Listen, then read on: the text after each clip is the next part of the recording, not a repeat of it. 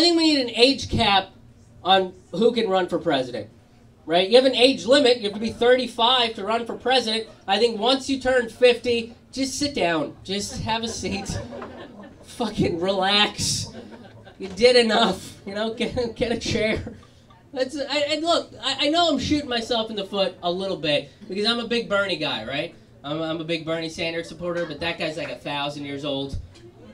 He's like one of the oldest human beings on the planet.